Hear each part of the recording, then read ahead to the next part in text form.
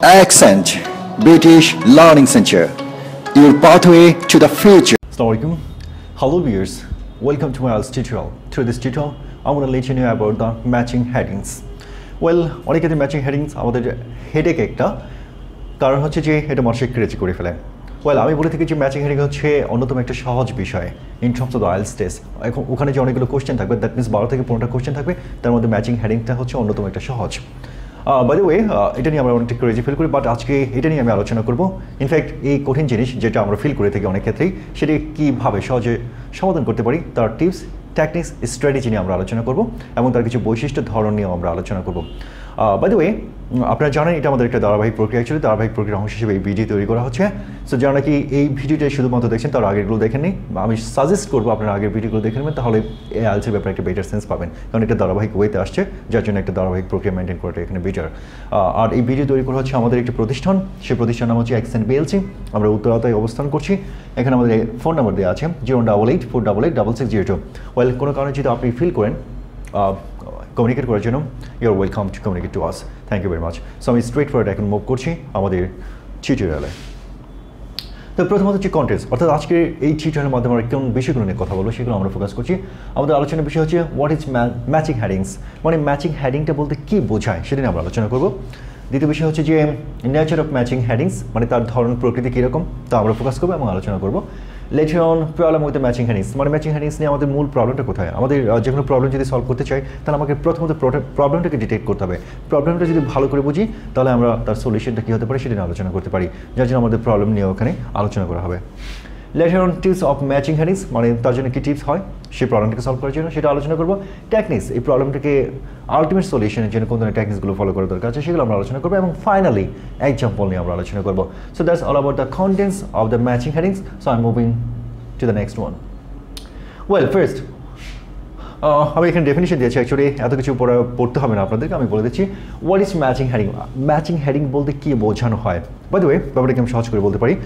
যেমন হচ্ছে আপনাকে কোনো একজন সাহিত্যিক, কোনো একজন রাইটার একটা গল্প লিখে দিল, গল্প লিখে বললো যে এনিওয়ে আপনি তার জন্য একটা প্রপার নাম দিতে পারেন প্লিজ। সো আপনি কী করবেন, গল্পটা পড়বেন, গল্পটা পড়ে সেন্স নেওয়ার চেষ্টা করবেন যে ওখানে থিমটা কী আছে, বিষয়বস্তুটা কী আছে, তার সাথে যথার্থ নামটা কী হবে সেটা আপনি বসিয়ে দেবেন। এই হচ্ছে আপনার কাজ, মানে এইভাবে আপনি কাজটি করবেন। ঠিক ম্যাচিং হেডিং বলতে তাই বোঝানো হয়। একটা টেক্সটের মধ্যে ABCDEFGHIJKL অনেকগুলো টেক্সট দেওয়া থাকবে, কতগুলো প্যারা থাকবে, সেই প্যারাগুলোকে ABCD এইভাবে নাম দেওয়া থাকবে।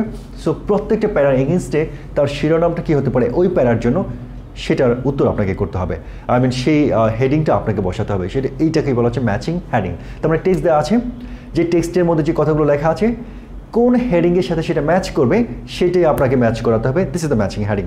বাই দ্য ওয়ে, এখানে সেন্সটা কি অ্যাকচুয়ালি, তার আপনার কাছে কী চায়, তার আপনার কাছে চায় ওই গল্পের বিষয়বস্তুটা আপনি রিয়েলাইজ করতে পারছেন কিনা। যে কোনো গল্পের দুইটা দিক থাকে, প্রথম দিক হচ্ছে যে মেইন বিষয়বস্তু, আর দ্বিতীয় বিষয় হচ্ছে যে সাপোর্টিভ বিষয়বস্তু, অর্থাৎ মেইন আইডিয়া এবং সাপোর্টিভ আইডিয়া। তো আপনি এই গল্পের মধ্যে ওই প্যারার মধ্যে মেইন আইডিয়াটা কি সেটা আপনি ডিটেক্ট করতে পারছেন কিনা ম্যাচিং হেডিংয়ের মাধ্যমে সেই জিনিসটা যাচাই করা হয়। ওকে, আর আপনার নিশ্চয়ই ওখানে একটা টেবিল দেওয়া থাকবে, তার মানে হচ্ছে যে প্রত্যেকটা প্যারার এগেনস্টে অনেকগুলো তারা ম্যাচিং হেডিং দিয়ে দেবে, সেখান থেকে আপনার বেস্ট পসিবল অ্যান্সার অর্থাৎ বেস্ট পসিবল হেডিংটা কোন একটা পার্টিকুলার প্যারার জন্য চুজ করতে হবে। অর্থাৎ দেওয়া আছে আপনার প্যারাগ্রাফ দেওয়া আছে 5টা, হতে পারে দেওয়া ওখানে উত্তর দেওয়া থাকবে 8টা পসিবল হেডিং তারা দিয়ে দেবে, সেখান থেকে বেস্ট আপনাকে চুজ করতে হবে। So that's all about the matching heading. So nature of matching heading. So nature, প্রথমত হচ্ছে যে there are always more choices of paragraph headings. So আমি কথাটা অলরেডি বলেছি, মোর চয়েসেস অ্যাকচুয়ালি, লাইক আপনার প্যারাগ্রাফ দেওয়া আছে 5টা ABCDEFG, সেখান থেকে যে কোনো 5টা তার দিয়ে বললো যে 5টার জন্য প্রপার হেডিং কী হবে সেটা আপনাকে সিলেক্ট করতে হবে, কিন্তু সেই হেডিংগুলো তারা দিয়ে দেবে 5টার এগেন্স্টে 8টা 9টা। সো সেখান থেকে আপনার বেস্ট অ্যান্সার করতে হবে। অনেক ক্ষেত্রে যেই প্রবলেমটা এখানে আছে সেটা হলো যে কাছাকাছি উত্তর থাকবে, কাছাকাছি। দ্যাট মিনস হচ্ছে একটা প্যারাগ্রাফের জন্য মনে হতে পারে যে প্রবেবল 2টা উত্তর এখানে দেওয়া আছে অথবা 3টাও দেওয়া থাকতে পারে। সো এটা একটা প্রবলেম ক্রিয়েট করবে ইনফ্যাক্ট। তো ওয়েল, এই বিষয়গুলো আপনার মাথায় রাখতে হবে, এটা আপনাকে বিব্রত করবে। দ্বিতীয় বিষয় হচ্ছে যে often words in the paragraphs and paragraph heading will not be the same, they will be synonyms. Anyway, so so আমরা আমাদের কাছে যে জিনিসে প্রত্যাশিত সেটা হচ্ছে এমন টেক্সটের মধ্যে যেভাবে লেখা আছে কোশ্চেন তৈরি করার জন্য অথবা হেডিং তৈরি করার জন্য ওখান থেকে শব্দ নিয়ে তারা হেডিংটা তৈরি করবে, এটা আমরা এক্সপেক্ট করি। ইভেন এটা যদি হতো তাহলে সহজই হতো, কিন্তু নির্মমতা হচ্ছে যে তারা কখনো সেই কাজটা করে না এবং এটা আমাদেরকে বিব্রত অথবা একটু কঠিন পরীক্ষায় ফেলার জন্য তারা এই কাজটা করে থাকে। তার মানে তারা সিনোনিমস ব্যবহার করছে। সো আপনি 100% এক্সপেক্ট করবেন না কখনোই যে আপনি প্রপার ওয়ার্ডটা পুরোপুরি টেক্সট থেকে পেয়ে যাবেন হেডিংয়ের জন্য, নট রিয়েলি। সো এবং এটা একটা crisis indeed. Letter on main idea needs to be found, যে কথা আমি অলরেডি বলেছি। প্যারাগ্রাফের মধ্যে আপনার দুটো আইডিয়া থাকবে, একটা হচ্ছে মেইন আইডিয়া আর একটা হচ্ছে সাপোর্টিভ আইডিয়া। অর্থাৎ মেইন আইডিয়া কি, ওই প্যারাগ্রাফের মধ্যে মেইন কথাবার্তাগুলো কী নিয়ে কথাগুলো বলা হচ্ছে, তার আশেপাশে আরও অনেক কথা বলা থাকবে। সেখান থেকে মেইনটা আপনার সিলেক্ট করতে পারাটাই হচ্ছে এই ম্যাচিং হেডিংয়ের মূল test. Well, problem with matching heading, এখানে কী প্রবলেমগুলো আছে? Answer are not in the same order as the text. Okay, it's a problem actually. So আপনি কি করছেন, অনেকগুলো আমরা জানি actually in terms of the IELTS reading there are many questions actually where you will find the answer what maintain the text order, but in terms of the matching heading you're not going to have it. So ওখানে আপনার কোনো টেক্সটের মধ্যে আপনার কোনো particular order ওরা maintain করবে না। So it's going to be a problem indeed. Later on there is too much information. So আপনি যখন একটি প্যারাগ্রাফ পড়ছেন দেখুন যে প্যারাগ্রাফের মধ্যে প্রচুর ইনফরমেশন দেওয়া আছে, সেই প্রচুর ইনফরমেশন থেকে এখানে মেইন কথা কি, মেইন টোনটা কি, অ্যাকচুয়ালি এই প্যারাগ্রাফের মেইন টোনটা কি, মেইন বিষয়বস্তু কি, সেটা আপনার খুঁজে পাওয়াটা একটু কঠিন হয়ে যাবে। যার জন্য বলা হচ্ছে যে প্রচুর ইনফরমেশন আপনাকে ক্রেজি করে দেবে, you will be driving crazy. So that's gonna B A problem. Letter on trying to match a word or words from the headings to the word in the text. তো well, আমরা অনেক ক্ষেত্রে যে কাজটা করে থাকি যে হেডিংয়ের মধ্যে কোন উত্তরগুলো দেওয়া আছে এবং কোন শব্দগুলোকে ব্যবহার করা আছে সেই শব্দগুলো আমরা হেডিংয়ের টেক্সটের মধ্যে পাই কিনা। যদি আমরা পেয়ে যাই ওয়েল তাহলে আমরা গেস করে থাকি ইয়েস অ্যান্সারটা পেয়ে গেছি। মজার ব্যাপার হচ্ছে সেটা উত্তর নাও হতে পারে। দ্যাট মিনস আপনি কখনো সিম্পলি পাবেন না, আর যদি পেয়েও থাকেন দ্যাট মিনস এটা যে আপনার প্রপার উত্তর হবে তার কোনো নিশ্চয়তা নেই। সো এই সেন্স থেকে আমরা যাওয়া যাবে না, আপনাকে থিম বুঝতে হবে, সেই থিমের জন্য তার অ্যান্সারটা কী হবে, হেডিংটা কী হবে সেটা আপনাকে ম্যাচ করাতে হবে। এখানে ক্লিয়ারলি আপনাকে জানতে হবে it's not about the matching of words or word. এখানে একটা অথবা দুইটা ওয়ার্ড, টেক্সটের একটা অথবা দুটো ওয়ার্ডের সাথে ম্যাচ করালে হবে না। আপনাকে যে হেডিংটা দেওয়া থাকবে সেই হেডিংয়ের সাথে প্যারাগ্রাফের যে মিনিং আছে, বিষয়বস্তু আছে, তার সাথে আপনাকে ম্যাচিং করাতে হবে। Not about the words, it is about the heading and the theme. এই ব্যাপারটা খুব ক্লিয়ারলি বুঝতে হবে। So later on, some of the headings may appear to have the same meaning. That's a problem actually, that's what I said already. So কিছু কিছু heading আপনার দেওয়া থাকবে ওখানে মনে হয় যে খুব কাছাকাছি, একটা আরেকটাকে সাপোর্ট করছে, একটা আরেকটা সিনোনিমস, নট রিয়েলি। এটা আপনাকে বিব্রত করার জন্য দেওয়া আছে, বাট ওখান থেকে একটা মাত্র প্রপার অ্যান্সার। আপনি যদি সেন্স নিয়ে থাকেন যে ওয়েল যে কোনো একটা বসিয়ে দিলে উত্তর হয়ে যাবে, not really, no, that's not gonna be right. So ওই তিনটা থেকে যে কোনো একটা, এগুলো হচ্ছে ডিস্ট্রাক্টেড, দ্যাট মিনস আপনাকে বিব্রত করার জন্য, আপনাকে কঠিন টেস্টে ফেলার জন্য তারা এই কাজগুলো করে থাকে। So you have to be careful about that. So ওইটাকে আপনি কীভাবে ওভারকাম করবেন, I am gonna talk about that in fact, no problem and don't worry. By the way, to not understanding the main idea of the paragraph. So, well, আপনি সেই প্যারাগ্রাফে যদি নাকি main idea কোনটা সেটাকে যদি আপনি ডিটেক্ট করতে না পারেন তাহলে আপনার হেডিংটা কখনোই সঠিক হবে না। সো মেইন আইডিয়া কি ওই প্যারাগ্রাফের মধ্যে সেটা আপনাকে বুঝতে হবে এবং সেটা মাথায় রেখে আপনাকে হেডিংটা চুজ করতে হবে। So that's all about the problem in terms of the matching heading. Oh, there is one more actually. Spending too much time on one paragraph or heading. By the way, আপনি একটা নিয়ে পড়ে আছেন এবং সেটার জন্য আপনি ব্রেন স্টর্মিং করছেন, এতে আপনার ক্রাইসিস তৈরি হবে, টাইম ক্রাইসিস তৈরি হবে। সো একটা নিয়ে বেশিক্ষণ পড়া যাবে না, একটা নিয়ে আপনার ক্রাইসিস হচ্ছে, ফরগেট অ্যাবাউট দ্যাট। আপনি নেক্সটটাতে জাম্প করেন, সেটা সলভ করেন এবং পরবর্তী সময় যদি টাইম ম্যানেজ করতে পারেন, come back to that question and try to solve it. So একটা নিয়ে কখনোই পড়ে থাকবেন না।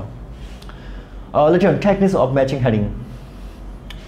সো এই ক্ষেত্রে এটা খুব ইম্পর্টেন্ট একটা বিষয়। আগে আমি অন্য ভিডিওগুলোতে সবসময় বলেছি যে আপনি প্রথমত কোশ্চেন পড়বেন তারপর আপনি টেক্সটে যাবেন, বাট এখানে আপনাকে আমি বলছি যে প্রথমত আপনি টেক্সট পড়বেন তারপর আপনি কোশ্চেনে যাবেন।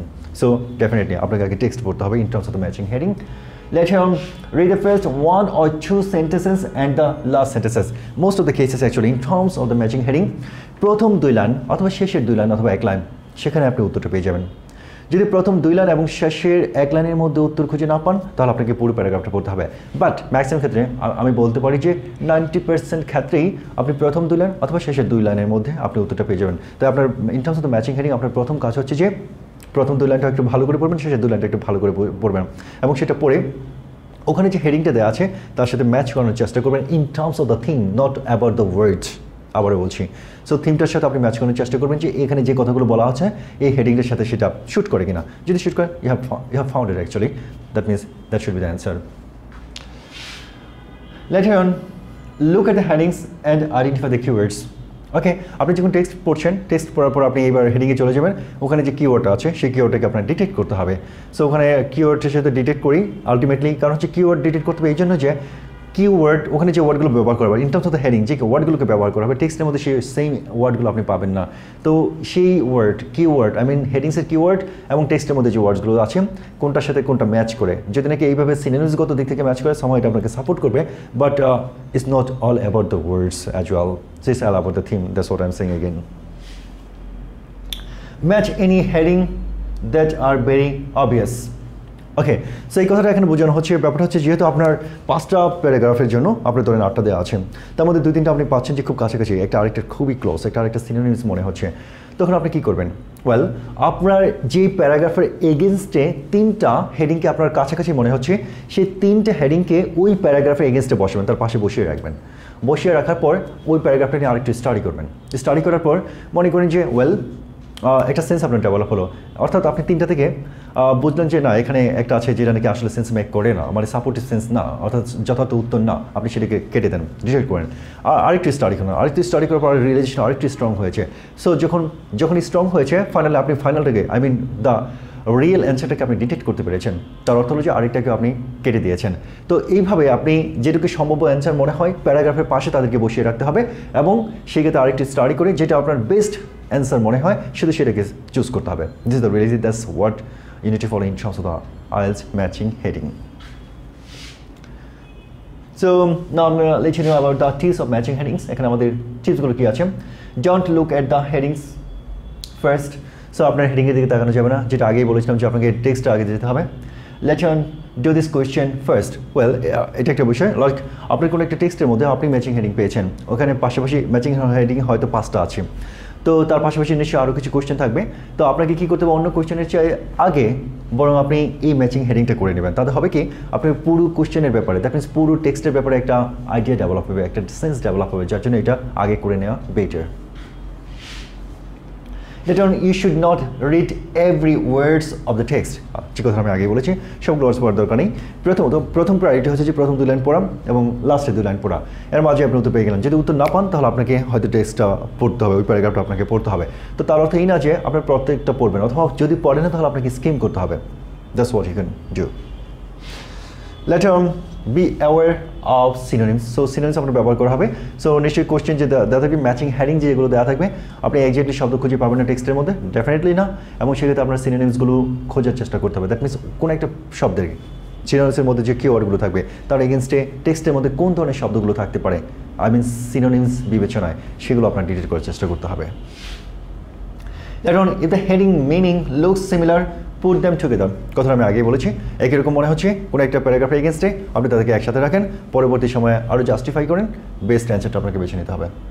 সো এখানে একটা এক্সাম্পল আমি দিয়েছি পরবর্তী সময়, দ্যাট মিনস এখানে এটা অনেক টেক্সটের ব্যাপার আছে আর কি, তো অনেকগুলো টেক্সট ইনফ্যাক্ট এখানে দেওয়া সম্ভব না, এটা অনেকটা বোরিং হয়ে যাবে আপনাদের জন্য, যার জন্য আমি একটা মাত্র টেক্সট দিয়েছি আপনাদেরকে ব্যাপারটা বুঝিয়ে দেওয়ার জন্য।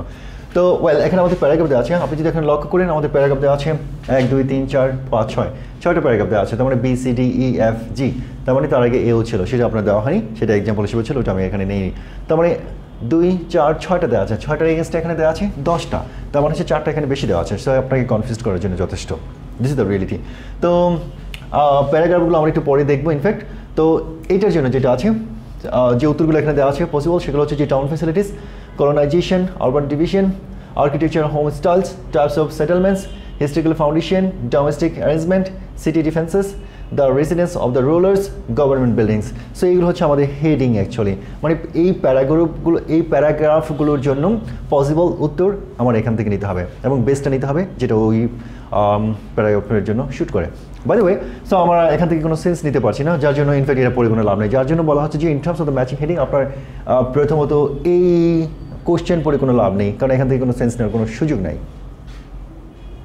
ওয়েল, আমরা এটা হচ্ছে আমাদের টেক্সট, তো এটা হচ্ছে বি এর জন্য প্রথমটার জন্য যে টেক্সট এখানে আছে সেটা যদি আমি একটু পড়ি তাহলে ব্যাপারটা এমন। In the 19th century, Most towns were heavily fortified and the foundation of these walls are sometimes visible. তো এইটা হচ্ছে আমাদের ফার্স্ট সেন্টেন্স অ্যাকচুয়ালি এখানে 2 লাইনের মতো আছে তো আমরা এতটুকু পড়ে নিলাম তার মানে এখানে হচ্ছে in the 19th century most towns were heavily fortified and the foundation of these walls are sometimes visible মানে 19th centuryতে ওই টাউনটা ছিল হেভিলি ফর্টিফাইড মানে খুব কঠিন অথবা ফর্টিফাইড দ্যাট মিনস হচ্ছে যে প্রকৃত গঠন প্রকৃতি দিয়ে এটা বানানো ছিল the foundation of the this Waals R sometimes visible এবং সেই ওয়ালগুলো যে ব্যবহার করা হয়েছে সেই কোনো একটা শহরের কথা এখানে বোঝানো হচ্ছে এবং এটা অনেক ক্ষেত্রে ভিজিবল দেখাচ্ছে তো আমি প্রথমে এখান থেকে এটা পড়ে নিলাম লাস্টের দিকে যদি আমি আরেকটু আসি তাহলে আমরা এখান থেকে যে সেন্টেন্সটা শুরু হয়েছে সেটা একটু আগে থেকে শুরু হয়েছে বাই দ্য ওয়ে আমরা একটু এখান থেকে শুরু করি permanent stands made of corrugated iron or concrete. The market was usually next to the local ruler's palace.